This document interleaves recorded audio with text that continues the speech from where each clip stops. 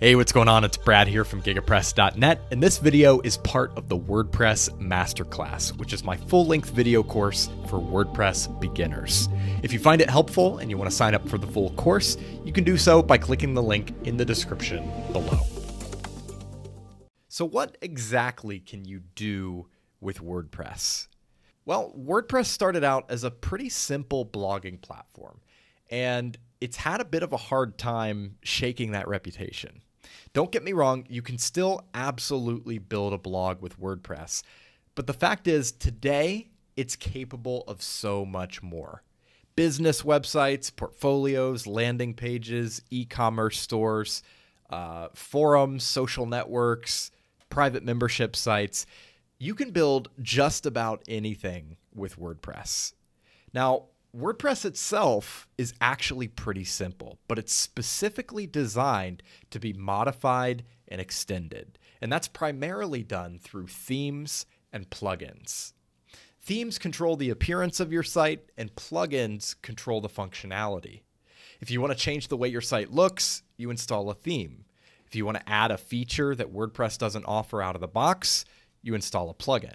Now, of course, we're going to be doing plenty of that later on, but I wanted to introduce the idea right up front so you understand sort of how WordPress works and how it's capable of doing so much. There's another side of the coin here, though. Sure, WordPress is technically capable of doing a lot of different things, but what about legally? This is actually one of the key benefits of WordPress. And remember, we're talking about WordPress.org here, the free WordPress software. WordPress is open source, and it's licensed under the GNU General Public License, or the GPL. What that essentially means is you're free to use and modify the WordPress software, as well as any themes and plugins you install. And you can use them for any purpose, personal or commercial, for as long as you want without having to pay licensing fees or anything like that. You own your site, you own your data, and you own your content.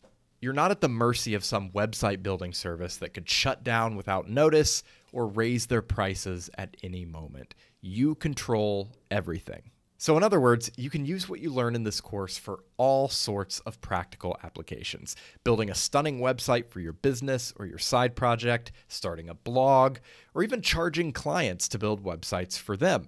That can be quite lucrative, either as a side hustle or a full-on freelance business if you want to go that route. So again, those are some of the things you can do with WordPress. As we move forward, you're going to see a lot of examples, and ultimately, we're going to get you to a level of proficiency where you will feel comfortable building any of these different types of websites, regardless of your individual goals. Thanks for checking out this video. As I mentioned at the top, this video is part of my WordPress Masterclass, which I've designed to be the definitive beginner's guide to building beautiful, functional websites with WordPress. It's a comprehensive step-by-step course, and the goal is to get you to a level of proficiency where you feel comfortable building pretty much any type of website, from a simple blog to a complex e-commerce store, all without writing a single line of code. If you want to check it out, there's a link in the description below. Otherwise, thanks again for watching, and stay tuned for more WordPress content.